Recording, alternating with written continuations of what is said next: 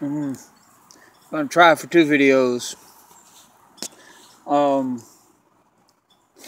don't have a video camera, don't have a webcam. My computer's in hock. I've got tools in 2 different pawn shops.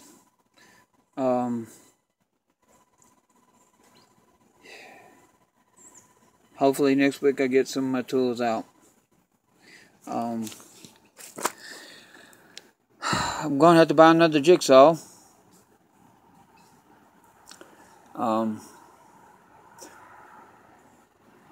I tried to be wise and try to buy one that I could afford, and I still spent like $50 on the damn thing. I don't know how to fix it. You know, if I knew how to fix it, it wouldn't matter. I'd just fix it. I don't know how, and that's the long and short and the whole bottle of wax. I don't know how to fix it. So this jigsaw I got just a waste of money.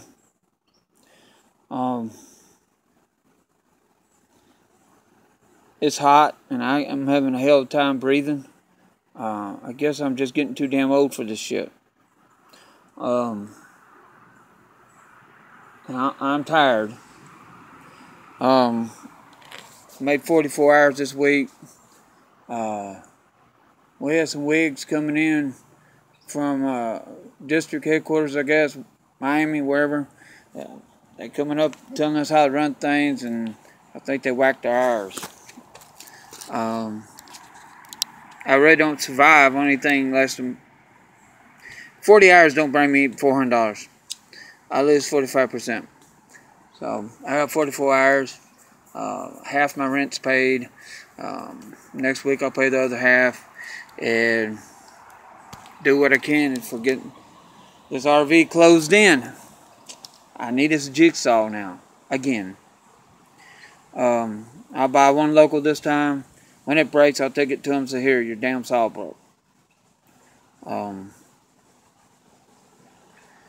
It's depressing. That's the way the world is today. You ain't supposed to have anything.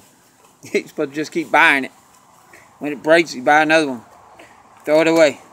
That's why China's making so damn much money off America. Because they make all that damn junk and just dump it here by the train car load. And it's cheap, and it ain't going to work. But what can poor people do? Hell, if I had the money to buy a $200 saw, I'd go buy a $200 saw. Then when the damn thing broke, I said, "Here, fix that damn thing. I want it back." You know? But mainly my life is good. When we boil down the wax, get rid of the fluff, life is good. I'm not exactly fancy free, but I'm not stuck in a cage somewhere either.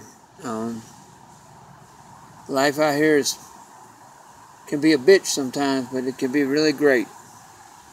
And I will have an RV one day. One day I will. Like I said, the insurance company lied to me. They told $239 when they were supposed to take $183. So, anyway, this is life. So, before this phone cuts me off, I'm going to cut it off. Peace, guys.